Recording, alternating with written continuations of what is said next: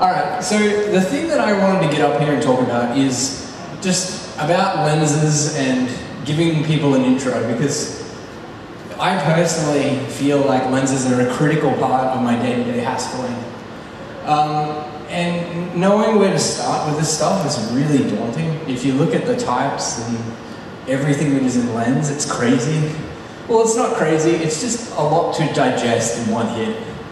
But I was kind of thinking about it, and I kind of realized that about 90% of my lensing kind of comes from 10 functions and types, so I really wanted to talk about that and just introduce them in the simplest possible way so you guys can pick this up too and run with it without having to sort of get bogged down in the details, because I went that route and it was slow and it's kind of annoying, and I hope that people can learn faster than me if I help them along. That's the aim anyway. Let's see if I succeed. Because learning these details and history is really important, but you don't really need to do it at the start. I think you can go very far with lens, and I think I did too, not knowing this stuff. And let's see if this is possible in this talk. Alright, so we're going to talk about optics. I guess optics is the general umbrella term for all of the things that we're talking about. Lenses, prisms, folds, traversals, all that kind of stuff.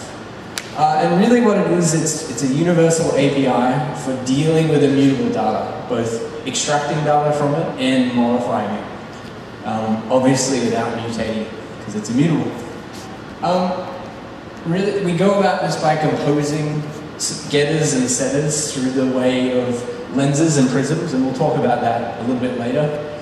But the composition is a really important part. It would be really boring if we had to write a prism for everything that we wanted to grab out of the structure.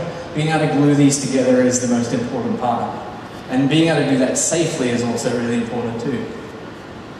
And I claim, I guess I've been doing Haskell for a bit now, and I think Tony will agree with me that if you have nested immutable data, you will need lenses. I can't do without them.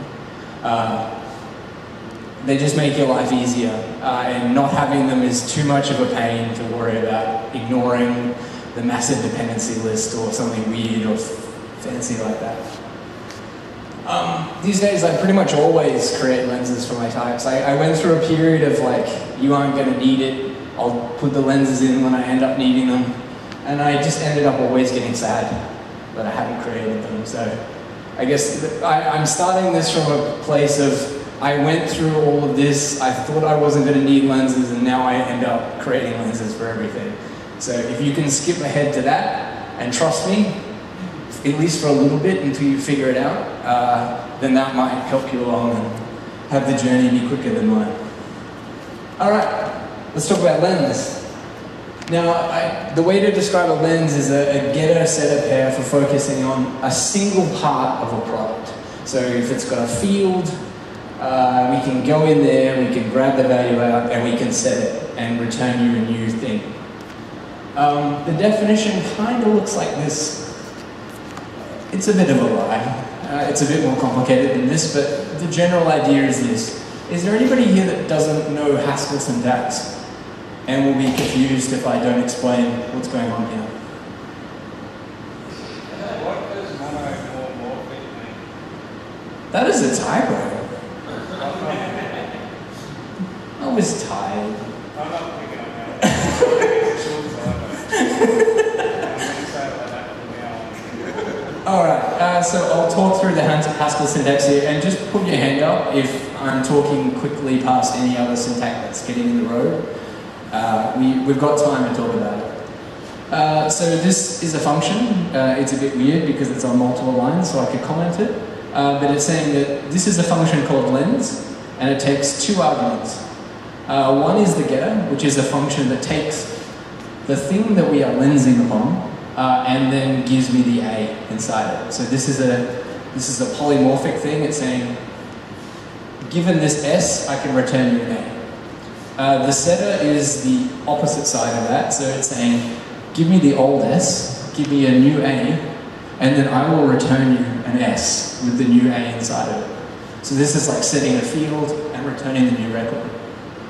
And this here is just saying the result of this function is a thing called a lens prime. Don't worry too much about that. And that has two type parameters. So we're dealing with an S, which is our target record or product or whatever you want to call it. And then we have a target. So we're going into a text field or something like that. And we'll see more of this in a bit. All right, so to kind of explain this, we'll define things by hand. You don't need to do this, but it's a good thing to see so that you understand what's going on underneath the hood. Oh, that's terrible. I'm too short to point to. So we're defining a person record here. It has a record accessor called _pname, which just says I've got a field in here called pname and it is text. And there's also an age to this record. So it's a record with two fields. We're going to create a lens that just focuses on the name.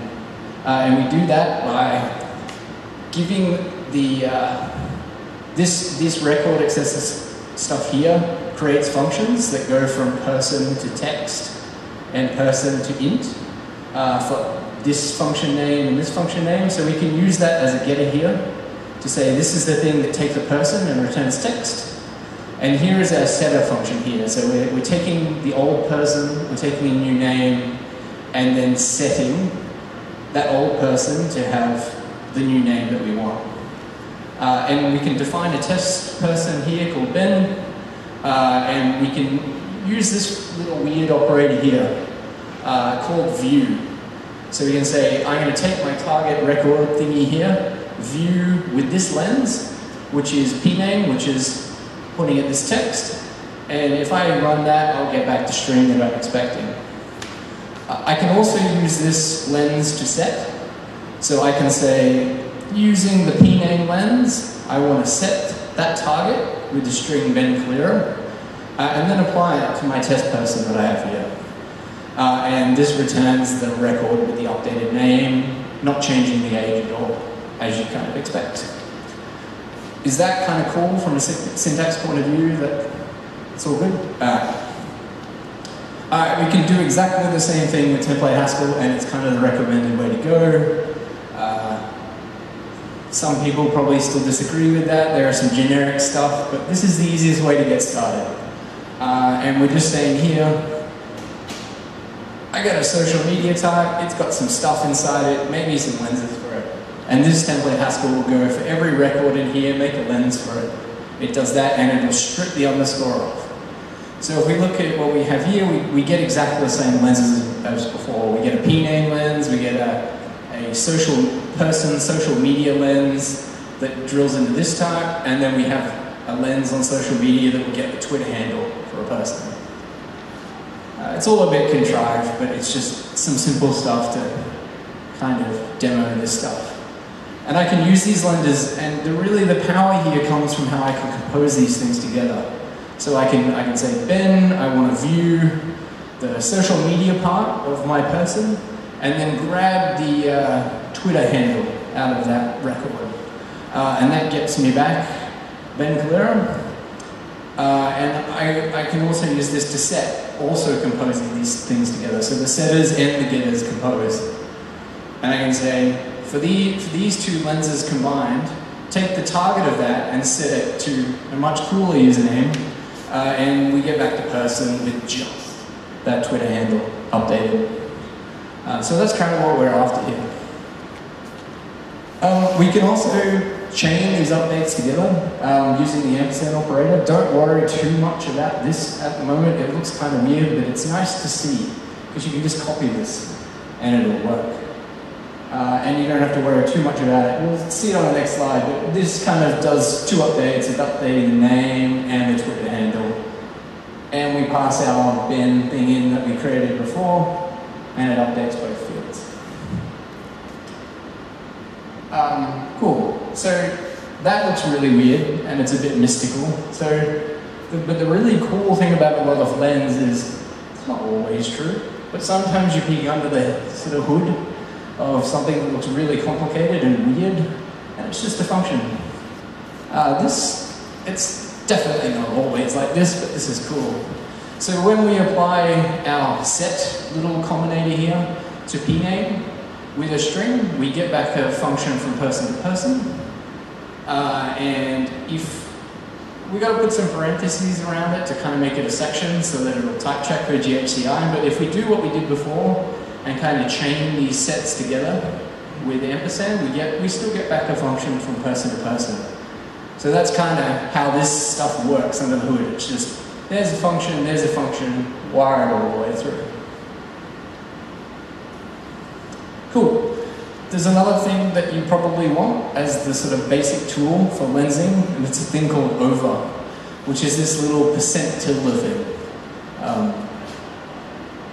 Saying the words out loud kind of makes the combinators a little bit less scary, so if you have the words, it's a lot easier to find them. So read this as over, which is... No, it's not going to work. So that instead of setting the value to a specific thing, this thing here is now a function that takes the old string that we had and then concatenates a URL onto the function that prevents it. Not saying that concatenating strings is the best way to deal with URIs, but it's an example of taking the previous value and making a new value out of it. Cool. So I told a little bit of a lie before, and I was talking about lens prime kind of being a thing, and we were hiding some details. And talking about monomorph, I can't even say my type. Monomorphism. Wow. Cool. Invented a new word that makes no sense. So our lens prime thing is a thing that has a target sort of record, and the thing that it is targeting inside of that. But the thing that lens does really well, and if you just had lens prime you wouldn't be able to do this, is that it allows a little bit of extra stuff to be able to update things like this container here, which has a type sort of parameter, that when we are changing a field, we could change the type of the record by changing it, say for instance, from a box of an int to a box of string. And that's what these extra things are for. So the S is the original target record, the T is the resulting target record. Yeah?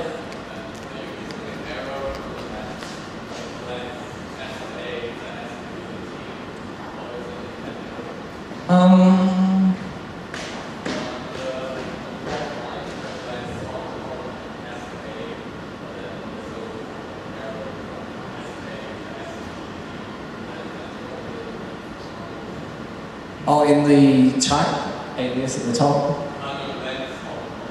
Yeah. Oh, yeah, there's totally should be an error there. Yeah, cool. Yeah, no. If there's anything weird like that, it's probably a typo. I'll point at it. The question was whether there should be a function array there, and the answer is yes. That's just a typo. That's my bad. So the T gives you the target type after you've set the thing, and B gives you a new target after you've done the set as well. So if we look at the type of the lens for unbox here, we have a lens of box A to box B. So we start at box A, we can move to box B, and the target types are A and B. So we can do things here like actually transform this to an int, to a string, and we can do all that kind of stuff. Without this extra STAB, we wouldn't be able to do that. So probably don't worry about that too much right now, but just loosely have that in your head that this is for sort of polymorphic updates, and you won't get angry at it when you see really dense type signatures, because there's more parameters if you peek under this. I think it gets to 6, but it's okay. Alright, so the thing with view is that it doesn't actually need a whole lens. All it actually needs is a thing called a getter. Kind of ignore the extra type parameter here. For our cases, it doesn't really matter. You could actually replace this with a type alias getter SA for the purposes that we're dealing with right here. but this is the full type. So all our view thing is it takes an S and a getter from S to A, and then returns you what thing you were targeting in that thing. So we can kind of lift any function we want to a getter with the combinator too. So we can say, I got a function that takes a text here and will append this to it. I can lift this into a getter by using 2, and then I can compose my social media to my Twitter, and then get a Twitter link, and then actually get this text back. So I don't need to sort of mutate the object in place, I can kind of just transform it on the way out. It's something that I use a fair bit when I'm pulling data out of stuff. I just need to do a little tweaking at the end to sort of transform it and make it how I need it to deal with it in my code. All right. So we need to look at the other side of the fence here, which are really prisms. So where lenses kind of model products and different fields, slots that can be in a product, prisms really model, in a way they model the constructors and the possibilities at each constructor for a given data type. So each prism for a sum type allows you to focus on that branch of the sum type, and we'll see that an example of that in a bit. And it kind of allows you to either get or update that particular thing that you're focusing on, depending on whether we're at that branch or not. And hopefully that will make sense. We can also model some things like crazy partial transformations, like crazy ones like text to JSON. But there are some additional rigor that you don't see in normal JSON parsers that is needed to make that a valid instance. You've got to maintain white space and comments and all that kind of stuff so that the text that you get back when you go the other way is exactly how it was input. But it is a thing. Wagono is doing this JSON parser thing that uses lenses all around, so it is possible. But let's move on to defining prisms. So if we make another contrived thing of we've got a user ID for our system, and it can either be an internal ID, which is an int, or it can be a Twitter user. And when it's a Twitter user, it's just kind of their @ handle. So we can make a prism that focuses on the internal ID branch, which says to construct this side of the thing, we use this constructor, which is for the people who haven't seen Haskell. This is a data type which is user ID, and you can construct it either with this constructor, using internal ID 42, whatever, or you can construct it as a Twitter user with a text thing inside it. And the reason why some types are cool is that when we pull them apart and deal with the value of user ID, we either need to deal with the case of it is an internal ID and I have an int, or it is another thing, and in this case it is a Twitter user if it's the other thing. So in this side we are trying to focus on the internal ID, which is the int, because we've got a prism that is focusing from user ID to int on this branch. So we just pull that out and return just I if we've got one, otherwise we return nothing, and Twitter user is just the same on the other side. But of course we don't want to write that out by hand every time. We probably would almost give up on lens if that was the case, because it's very repetitive. So we can just go and make prisms with the user ID type, and it'll create both prisms as we saw before. So there'll be an underscore internal ID and an underscore Twitter user. That one focuses on the int, and the other one focuses on the text, if it's a Twitter user thing. Cool. Alright, so we were talking about how prisms can focus on one bit if the value is of that constructor. So let's look at that in action. We've got our thing before, we've got a person, and now it has a user ID and our type we've got before. We can compose our lenses that we saw before with the prisms that we're making and kind of combine them into a thing that can focus on the person ID of the person and the internal ID, if it is an internal ID, and return either just the thing that we're focusing on, or it will return nothing if our user doesn't actually have an internal ID. The one change that we're doing here is we're using this guy here, which is called preview. Preview just focuses on that one thing if you found it, otherwise it returns nothing. If you're after specifics, it's because a prism is a traversal, which is either pointing at 0 or 1 things. A traversal can point at 0 or many things. And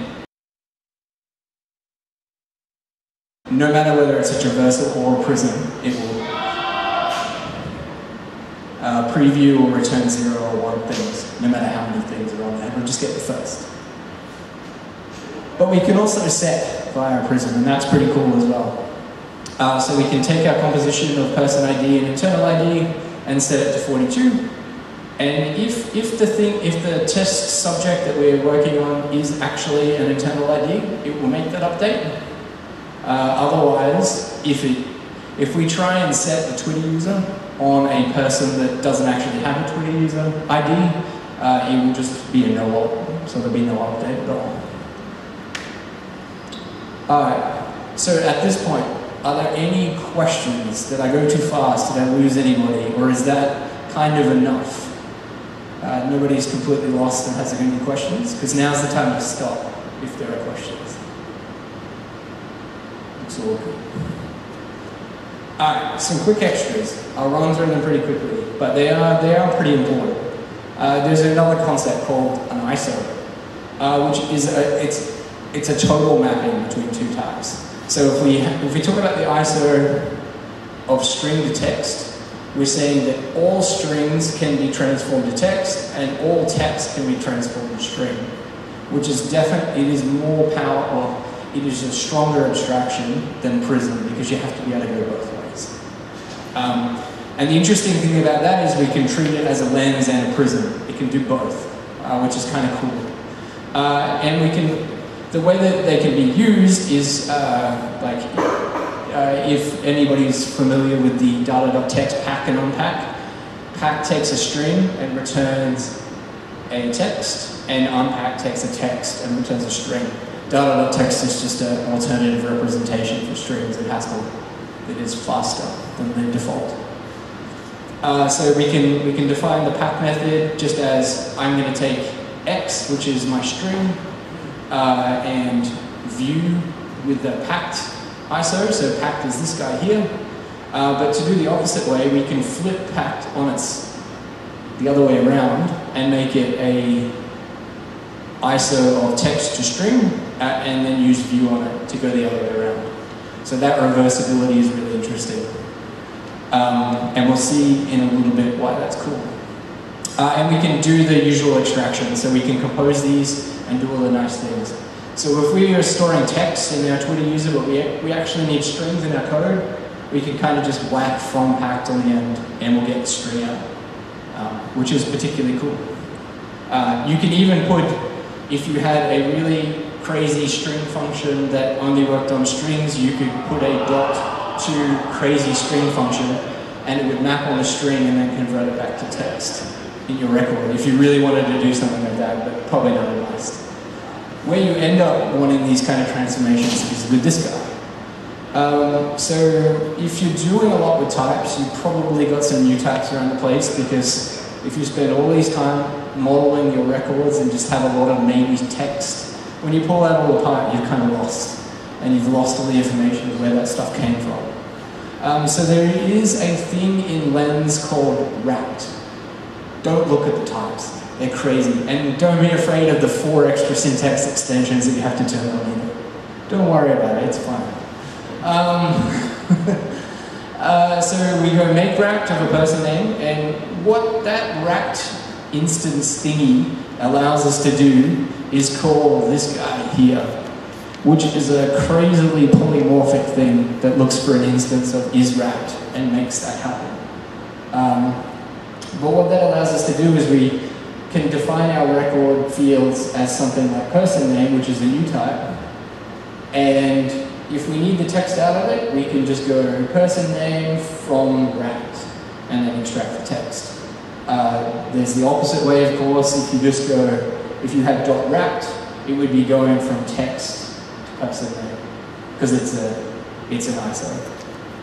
But because, oh no, I was going to put another example in there. Anyhow, the thing that I was going to put in there that I didn't commit, obviously, is you could put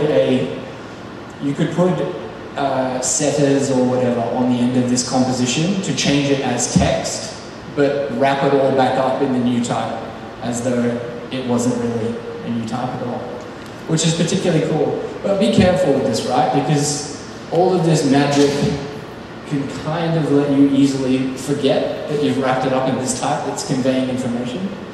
So you can kind of wrap everything up in new types and then forget about this extra rigor that you put in there and actually add no rigor, just mess. So be careful with it. You can go too far off the end of just treating it as though it's pretty much text with wrapped. But it is a nice thing to have in the toolbox. The thing that might not be obvious just looking at wrapped is because this wrap thing is an ISO. For it to be lawful, you have to be able to say that all texts can actually be person names. If you had some text that couldn't actually be person names and you had a smart constructor or something like that to kind of filter down the domain of the text that you could fit in a person name, wrapped is not the thing that you want. You want a prism. Uh-oh.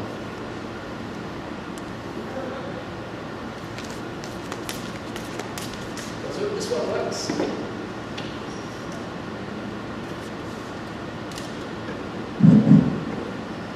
Awesome. Yeah, in that case, you definitely want a prism because you want to be able to say that you want to be able to establish in your optics that not all texts can actually be person names. So be careful of that. The distinction is subtle there, and it kind of feels like you can just make magic happen. But by exporting this make wrap thing, you're ruining your ability to export a smart constructor and say, I can control the text that goes in this thing. Alright, last cool thing, a thing called @. @ is pretty cool. It gives you index lenses into the index structures, things like vectors, things like maps, and it does some really cool things with optics on top of it. Let me get out of that feedback. We can say, if we've got the list, we've got the map with just one element in it, with an index of 1 and world, we can go @1 and grab just world out of it. So if it wasn't there, it would return nothing. We can say on an empty map or a populated map, I want to take this sort of lens, which is focusing on index 1 of the map, and set it to just world. And then that will return this list here. If you set it to nothing, it would delete the entry. And we can do over stuff as well. So we can say, I've got this existing list, and we're saying @key1 over this function. I just want to prepend hello to it, and we kind of get back hello world as we expect. If that wasn't there, it wouldn't be an error. It would just do nothing. So you kind of have this nice thing of, if it's there, I'm going to change it. Otherwise, don't care about it too much. Cool. There is another thing called IX. It looks pretty much the same, but it gives you a traversal instead of a lens. So you can't set a value that's not already in the map. You can only update something that's already there, because it will just give you a view into something that is there, or it will give you nothing. And if there's nothing to set. It's just like a prism. You can't set 4 onto a maybe int when it's nothing. You have to kind of go a level above and say, I'm going to set that thing to just 4. So just be careful of that. My recommendation is always use @, and if the extra maybes are annoying you and you're just doing read-only stuff, use IX. Yeah, at least at the start. Anyhow, I've rattled on enough about what lens is. Why the hell do we care about this? We talked a little bit about it, but really it's just this idea of making immutable data just as easy to deal with as mutable data in something like Perl or Python. And I think lens comes pretty close. Yep, there's a learning curve, and that kind of sucks. But once you get there, you get something so much better. So I think the journey is worthwhile. Something else that you can do is, when you're publishing lenses, you can publish lens as your API so that you're not actually publishing concrete data types anymore. You're saying, I'm publishing a type and I'm not giving you access to the constructors, I'm just giving you prisms and lenses. And with those, you can get access to all the constructors and all the fields of those constructors some way or another by composing them together. But now you're not dependent upon the concrete structures of my data types anymore. So I can change them and version them and kind of give you a consistent API and just change the lenses underneath you to where they point. So that's pretty cool. I know Tony is really into that, of really making APIs that are easy to grow over time, because there's a layer of abstraction, and lenses and prisms give you that algebra of talking about data access in a very total and universal way. And it also brings a sort of wealth of goodness. There's so much in control.lens, and I think that's why it's so intimidating at the start. You look at it, it's like, there's so much code in there. It is 3% shell though, if you look at GitHub. I don't know what that's about. Should probably fix that. It's probably a ginormous travesty. But yeah, there's so much stuff in there. Go have a look at it. There's just cool stuff that Ed has already written because he's already done this stuff 8 years ago, and it's all there. You just have to know how to find it, and that's the hard part. And I suggest the best way is just to go into IRC rooms and say, I've got this problem. Can you help me? Because it's very easy for somebody to give that answer, and they've gone through the same pains as you all, and it's, yeah, there's just so many lateral jumps to make in this, like all of functional programming, that having that kind of person who is your mentor is really helpful, and it's the fastest way to go. And we'll speak a little bit more about that later. And we didn't talk about the laws at all. George will be very upset at me, but I was trying to keep this to half an hour. He's not in the country, he's flying over the... He's like in international waters right now. He can't, there's no laws there. So there are laws to all of these things, and they help keep all of this abstraction and all the stuff that we're building on these very simple optics. They help keep them sane and actually compose well. Because the whole thing that we're after with functional programming is not really, I mean, the goal is kind of abstraction, but the goal is abstraction that we can compose together with sort of equational reasoning, that we don't have to worry that we're going to break something weird by composing two things together, or not have to load all of the code in those two layers above just to try and reason about whether those things, two things compose. I haven't done JavaScript in a while, and I like that. Need to do less of that. Further reading, there is a lot of good stuff. Have a look at the lens package. There's a hierarchy diagram that talks about folds and traversals, and a thing above ISO called equality, which I don't really know what it is, but I guess it's a stronger, it's not saying that these are, sorry? There's not even a constraint here, exactly. Oh, okay. Yeah, it is the same thing. Cool. And it'll take some of the sugarcoating off my talk and show you the concrete types underneath. Going through the control lens course, code is not the good way to figure that stuff out, but just go through all the other stuff. There's a lot of cool stuff in control exception lens for doing classy MTL stuff, for abstractly throwing exceptions in the transformer stack. It's pretty cool. Ed's talk, which is like 4 times as long as this talk. He did it at Boston Haskell a few years ago. There's a YouTube video, and there are the slides. Go look at that, because it kind of explains all of this stuff in depth and why it is the way it is. So it's a good thing to look at. But the best way to figure out all the history and kind of the details of where we came through. I did this course, when did we do it at Yale? Must have been like 4 years ago or something crazy. But it's really good because you kind of implement the simplest lenses that people tried 10 years ago, and build it up through the progressions of what people tried and what worked and what didn't work to where we got to today. Because if you just look at where we are today, it's like, whoa, that is the gnarliest encoding of this that you could possibly come up with. But there is a lot of sense to how we got here. So going through this will help you understand that.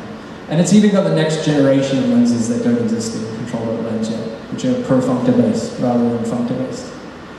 Do you know whether that will ever happen in control lens? You know it will never happen? Oh. Sorry? Oh, yeah. Yeah, but we've got control that category, right? Anyhow. Yeah, okay. So, yeah, fine. But the other thing is, come chat to us at QFBL. Our job is really, like, literally to make this stuff easier. So if you guys need mentoring, just hit us up on IRC or come join us in the office. If you've got these kind of problems and want to sit with us for a couple of hours, we can smash through it, pair with you. That's a really good use of our time if we kind of enable you to run with this stuff. And just sort of kick butt with it, because we want to make more and more of this stuff happen in Brisbane. Thanks, I think that's it. Are there any questions?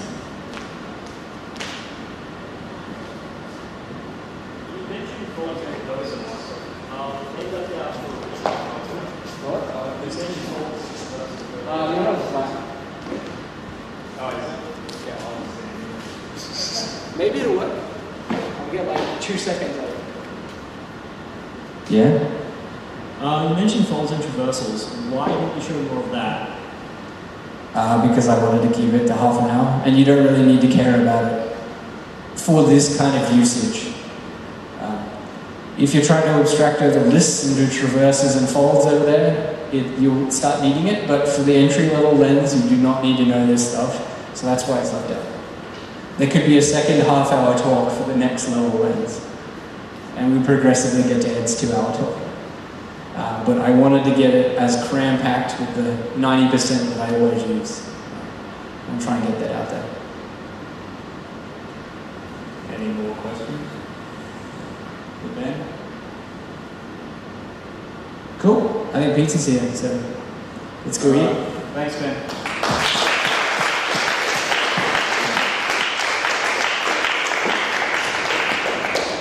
Pizza.